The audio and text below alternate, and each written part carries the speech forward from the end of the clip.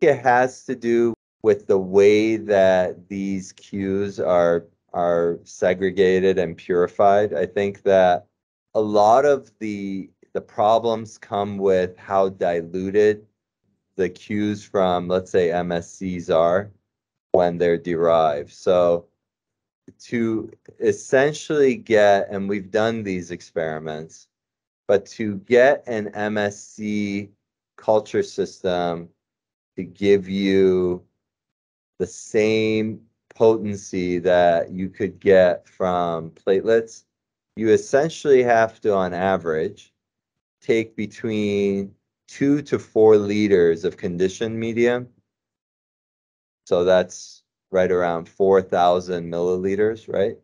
You have to reduce that volume to right around 100 to 150 milliliters, right? So you need to drop the volume by around 40 times in order to have pound for pound the same sort of signals and activity.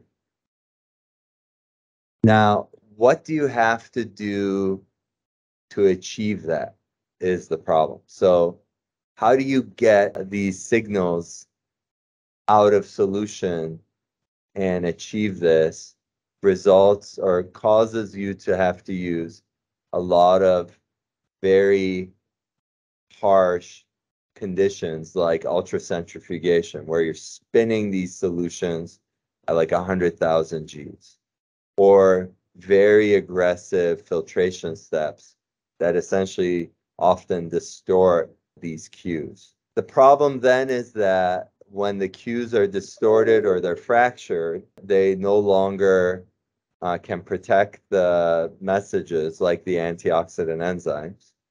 And so you have to flash freeze them, or whatever you do have in solution is going to lose its activity within hours.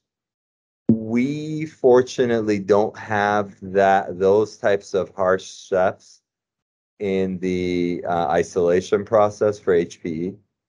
And so we're able to keep these cues intact, sort of how nature has made them.